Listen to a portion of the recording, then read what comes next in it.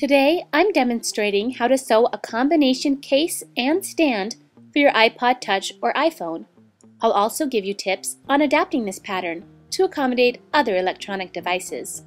This tutorial was sponsored by allfreesewing.com. First, we'll cut the inner fabric pieces. This is what will show when your case is open. All pieces will be cut to the same width. Measure the width of your device and add 1 inch. The first piece should be the length of your device plus the thickness of your device plus another ½ inch for seams. This second piece will be the one that goes in the middle. It should measure the length of your device plus a ½ inch for seams. The final piece should measure half the length of your device plus the thickness of your device plus another ½ inch for seams. Now we'll make the corner pockets. I'm cutting 4 2-inch squares for my outer fabric. If your device is thicker, say a ½ inch, you may want to cut these larger and make a little pleat as you sew them. Alternately, you could choose to substitute white elastic here. Fold the squares in half to create triangles and press. Pin one to each corner of the second piece you cut, lining up all the raw edges. Sew along the raw edges of the triangles with a 1/8 inch seam. Right now we're basically just tacking these down. They'll be sewn more securely later. Now we'll sew together our inner fabric pieces. Place one piece on top of your pocket piece, right sides together. Sew along the short edge with a 1/4 inch seam.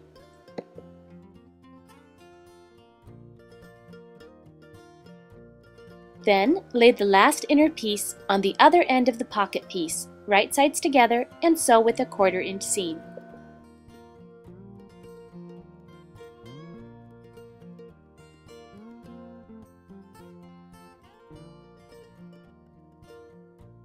So now your pocket piece should be in the middle. Press the seams open. Next, we'll make our tab closure. Cut a 2½ inch square of each pattern of fabric. Sew together with a 1/4 inch seam. I chose to round off my corners. Turn the tab right side out and press. Now we can cut the rectangle of outer fabric. You can skip a lot of calculations if you just lay the sewn inner piece of fabric on top and cut your outer fabric to the same size. With the sewn inner fabric face up, place the tab along the center edge of the shortest rectangle. It should be pointing inward. Make sure that like patterns are touching. Then lay the outer fabric face down on top of the inner fabric and pin in place.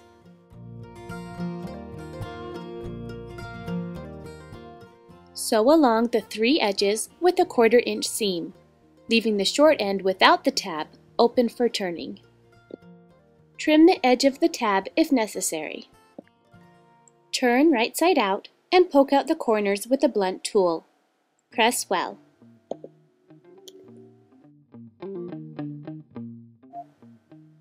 Now we'll cut the inserts.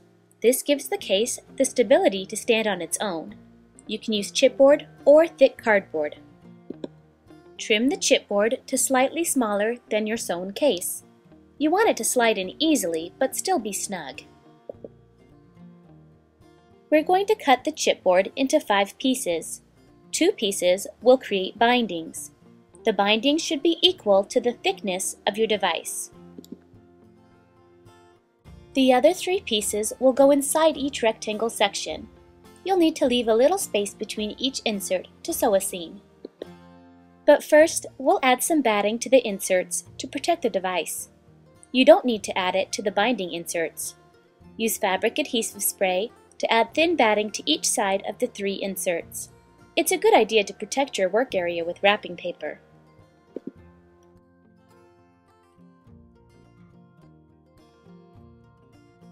Slide the short insert into the case and work it down to the bottom. If necessary, insert your scissors and smooth down the batting.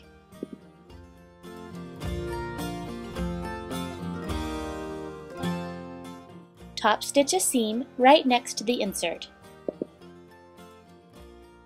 Next, add a binding piece. Slide it down to the seam, then top stitch next to it to hold the insert in place. The seam should be nearly on top of the seam that holds your inner rectangles together. Add the center piece and top stitch close to the original seam. Add a binding piece and top stitch right next to it. Finally, add the last insert.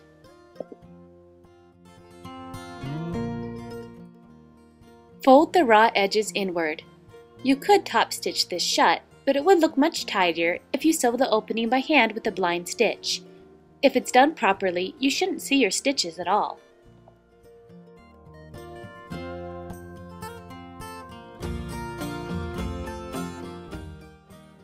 Now we just need to add the snaps. Hand sew the protruding half of the snap to the inside of the tab. Close the case and note where the snap touches and sew its mate there.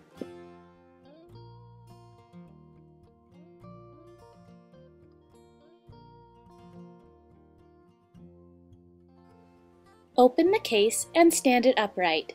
The short piece with the tab should be on bottom. The tab should be on the inside of the case. Note where it touches the back and sew a mate there as well.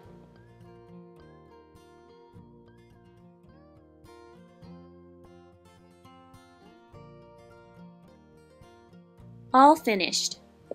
This case stand tutorial was sponsored by allfreesewing.com.